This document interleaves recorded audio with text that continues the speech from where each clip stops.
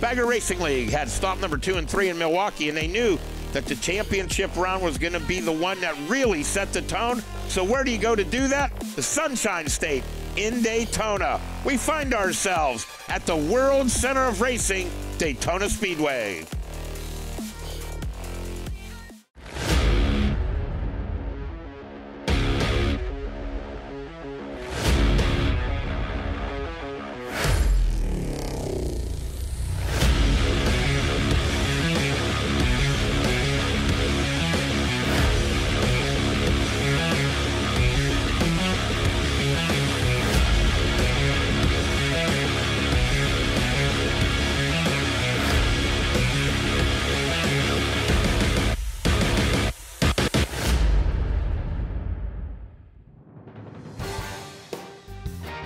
Daytona Speedway, what an iconic venue. Bagger Racing League Championship round number 4. We're handing out the hardware today. This is the Drag Specialties Battle of the Baggers presented by Custom Dynamics, and we have all 6 of our exciting classes down here at Daytona International Speedway. Cobra ATU is the first class that's going to take to the track, and this is a Run What You Brung American Twins Unlimited class. From baggers to liquid cooled bikes to some of the big twins, we have a little something for everybody. Let's look at the lineup down there now. Fernandez, Parker, Bray Miller, Cowan, Dylan Wall always putting in hard work, and Benny Carlson on the Suburban Harley Davidson. The grid lined up and we're underway, and right away was the liquid cooled bikes out front. Josh Baird grabs the whole shot. Benny Carlson goes to the outside, but the alloy art ride of Corey Cowan comes up the inside. And never count out the Saddleman. Lloyd's Garage ride of Patricia Fernandez. Cowan makes quick work of Benny Carlson. Sets up Josh Baird. Baird on the Lloyd's Garage. Saddleman Indian. Benny Carlson on the Suburban Harley Davidson. Talked about Carlson, but Baird's out front. And Corey Cowan has a great drive. Now watch Corey Cowan up here on the high bank. The alloy art ride. Jumps into the draft. He sits back in the number 3 spot for the moment, but not for long as Corey Cowan comes around Benny Carlson and has his sights set on Josh Baird. Cowan now up to the number 1 spot, but Benny Carlson has a completely different game plan as they come back down to the infield and head one more time up onto the high banking. The Suburban Pan American. Carlson on the high banks looking for a way around Baird. The Suburban Harley Davidson Pan American is going to thread the needle. Corey Cowan on the alloy art Pan American out front. Carlson around Baird. Drops down one more position and goes right by Corey Cowan on the Suburban Pan American. Benny Carlson to the lead in Daytona. Carlson then started to move away from the rest of the pack as Josh Baird settled into the number 2 spot.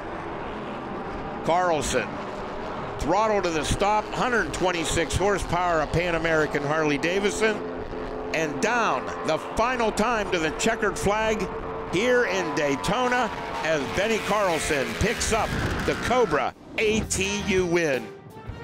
Podium, Carlson, Baird, and Cowan. Now let's go down to the podium here and Kristen Banks.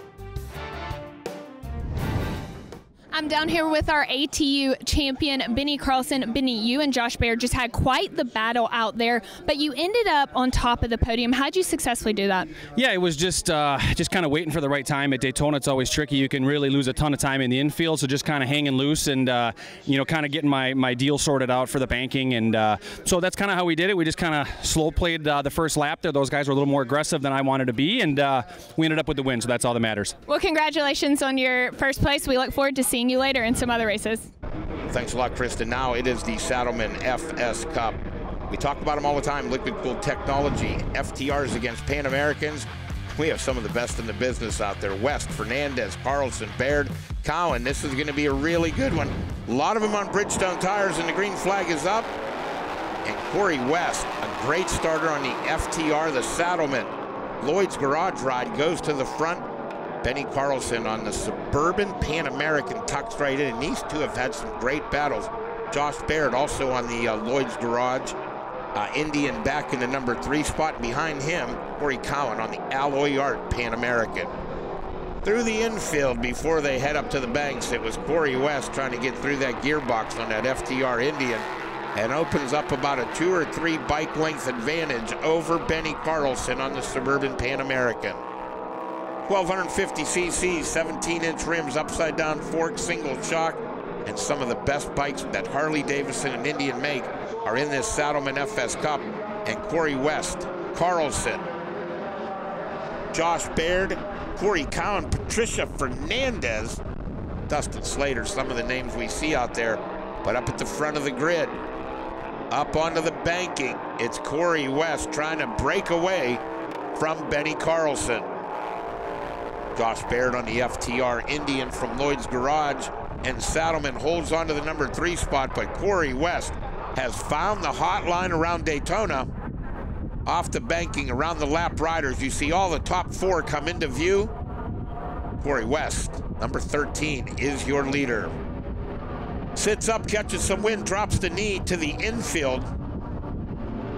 Benny Carlson can only watch as Corey West puts the power of that FTR to the ground, streaks his way towards the checkered flag here in Daytona, and Corey West picks up the win.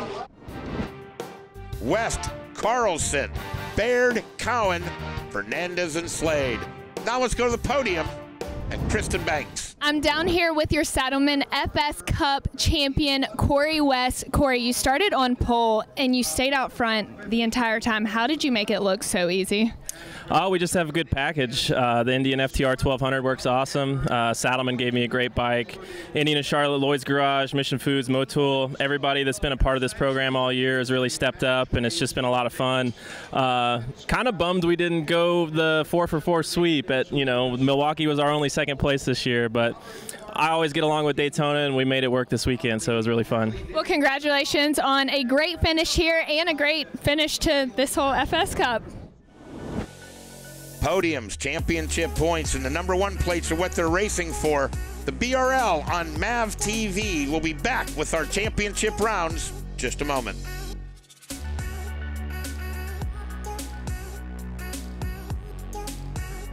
Coverage of the BRL on MAVTV is presented by Drag Specialties,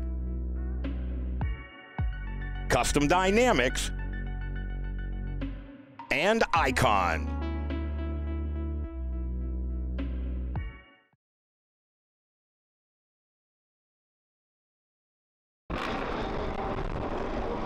Rob Bitus in the Shineworks Studio, Daytona, stop number 4 of the Bagger Racing League, and this is the Metzler Pro Stock Bagger class, some of the best in the business.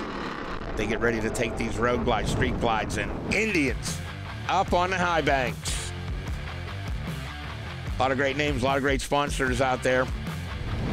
Arnie Wells has been the cream of the field, and Arnie Wells grabs the hole shot on number 69, Grand Teton Ride. Into La Para Turn 1. Gunnar Olette on the turbocharged Trask Road Glide. We go on board with Gunnar right now. He gives you a look at what it's like here in the Bagger Racing League in the Metzler Pro Stock class. Arnie Wells out front. Arnie Wells starting this race has essentially wrapped up the championship. And Arnie Wells on the Grand Teton Road Glide tries to pull away from Gunnar Olette on the Trask Turbo. Problem is, turbochargers, well, they like to build speed in a big track like Daytona. Gunnar has found a way to get that machine up on boost, and he closes up on Arnie Wells, 69, and the number 86 machine.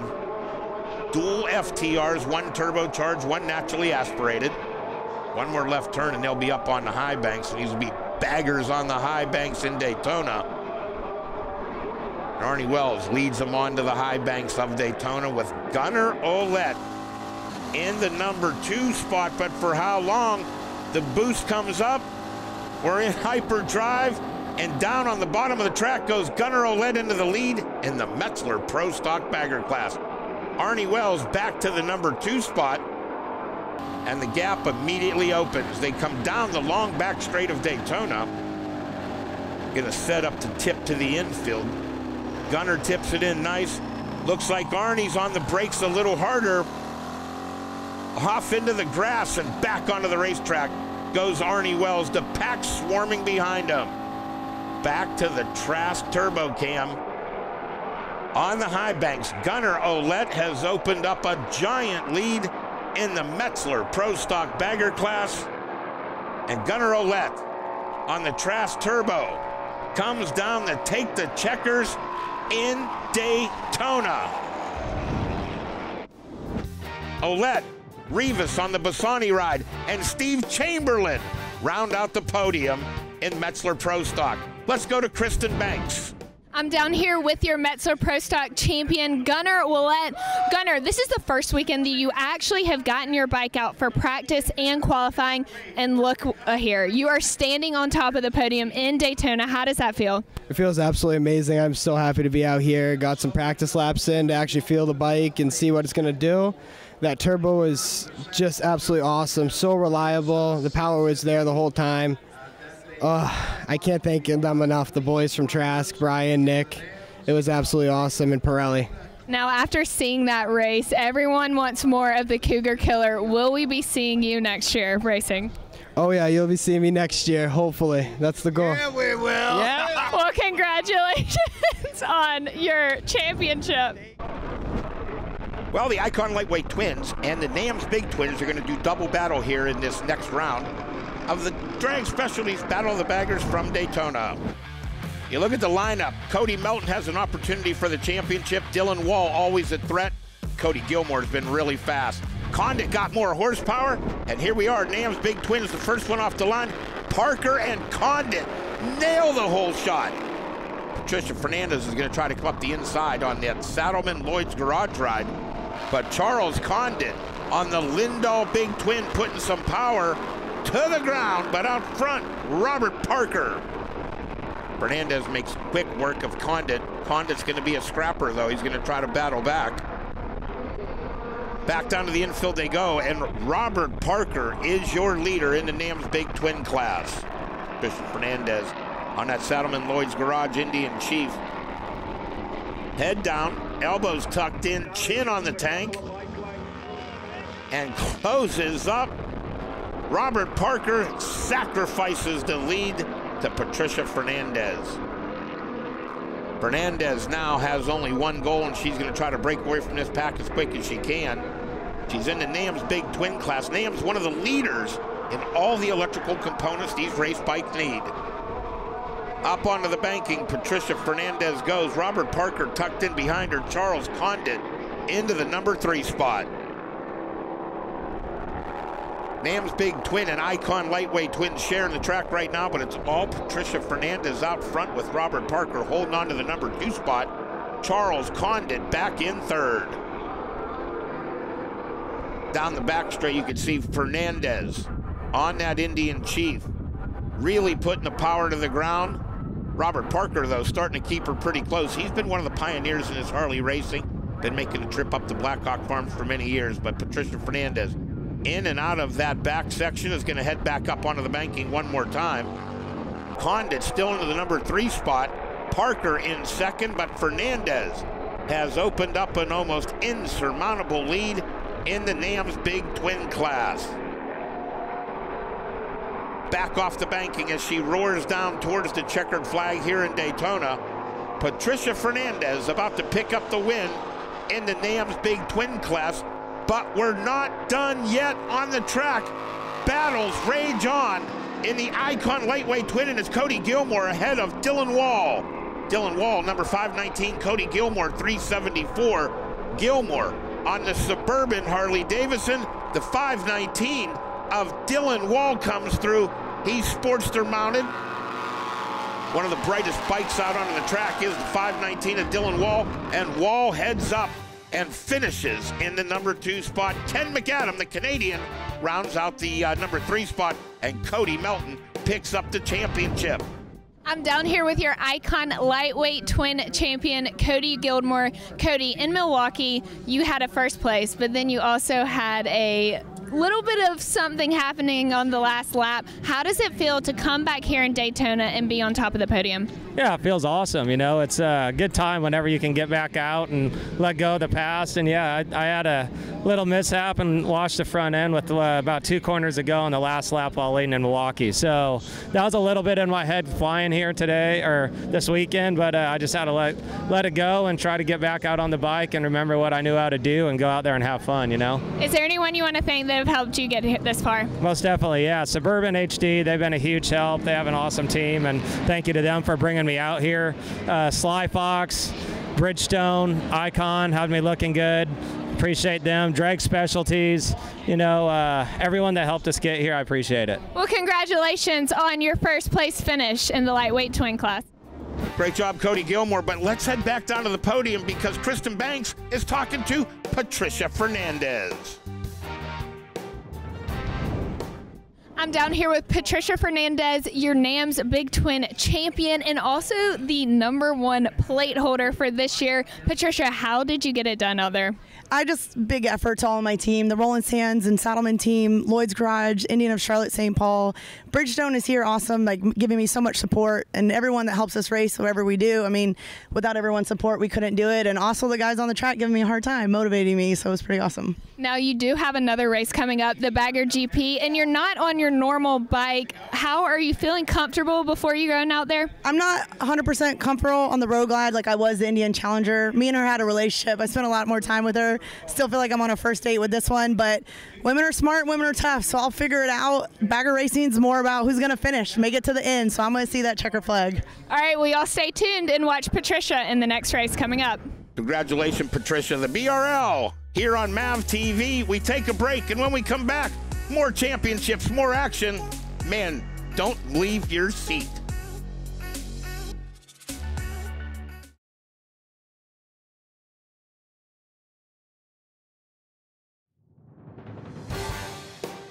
Coverage of the BRL on MAVTV provided by Metzler,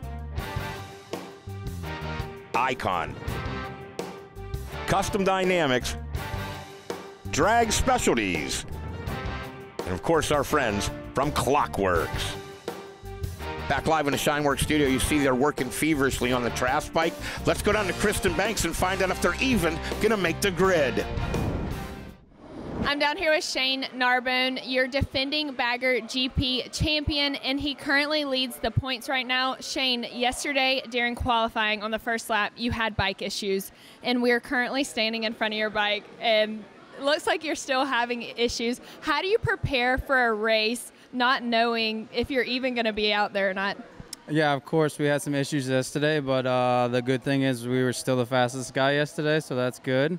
But going into today, you know, the boys are working hard, you can tell. So I have faith in them, and that's what's keeping me going here. You know, I wouldn't be on this team if I didn't believe in them. So we're going to get out there and do what we do. Well, Shane's ready to go. They're working on the bike down there to get the Custom Dynamics Bagger GP defending champions bike up on the grid.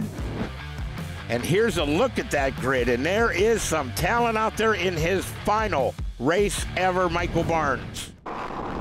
There's the green flag, and Benny Carlson jumps to a big lead. Michael Barnes really fast on the Hoban Brothers Bracing Road Glide. Eslick, for the moment, sticks it out front. Shane Narbone in the pack as well.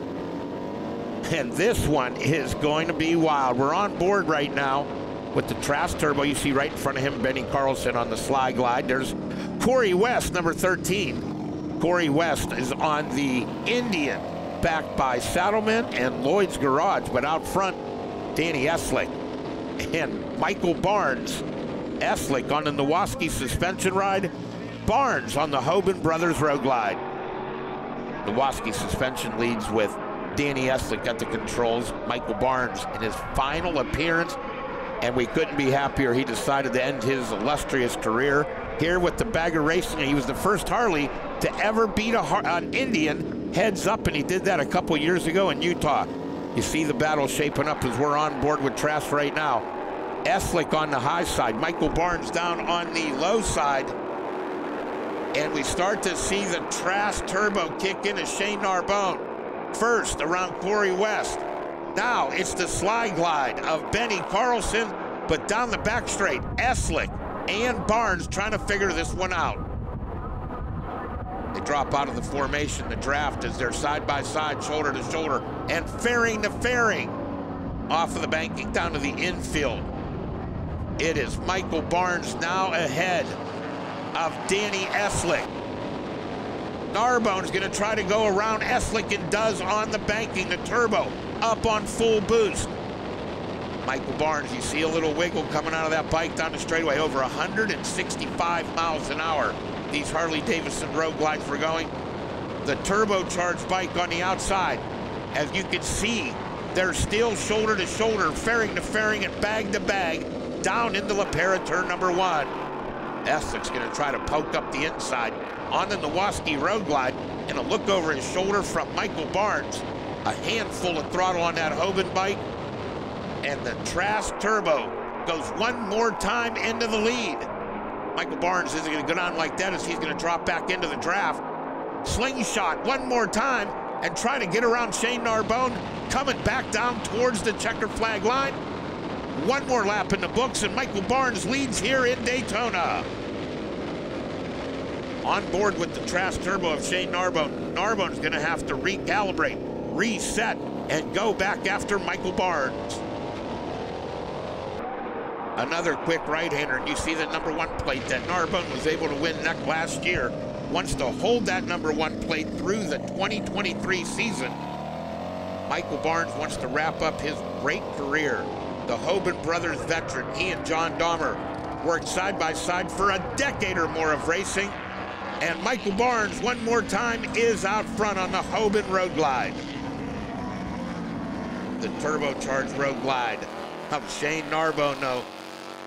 Nick Trask, the Sturgis Hall of Famer, turned the boost up on this one for Daytona, as they head one more time up onto the high banking at the most historic racetrack in all the United States. Up on the banking, 2 big road glides, over 175 horsepower from these bikes, and this time the onboard camera lets you see just what the turbocharged bike can do. As Barnes drops to the bottom, looks like he may be having a situation with his shifter. On board now with Nick Trask as he tries to wrap up his 2nd consecutive Bagger Racing League championship. He's opened a big lead, and Shane Narbone on the Trask Turbo not only takes the win in Daytona, but picks up his 2nd consecutive BRL championship. A wave to the crowd, and what a season it's been. Narbone, Eslick, West, Barnes, Fernandez, Brian Shields, and Ben Carlson. I'm down here with your Custom Dynamics Bagger GP champion, Shane Narbone. Shane, earlier today I was interviewing you. Your bike was not even put together, but you're so confident in your Trask team getting it ready to be on the track for this race. Where does that confidence come from? I mean, biggest thing is the team is like a family. You know, they work their butt off getting this thing together, and everyone back home at the shop, they work just as hard. They're just not here to show it. So it's just that, really, the family part of it and the friend part of it. So I'm honored to ride one of their bikes, and it was a good day for sure. Now you're also going to be taking home the number 1 plate. How does it feel to be the 2-time Custom Dynamics Bagger GP champion? Oh, it feels great. Of course, that was our main goal today, and we wanted to go a little bit faster, but in the end game, we won the championship, and we get to defend the number 1, so that's even better. Well, congratulations on a great finish to the year. The number 1 plates get handed out. The hands are shaking. The pride, the beam, everybody's excited. That's a wrap of the Bagger Racing League in 2022 from Daytona.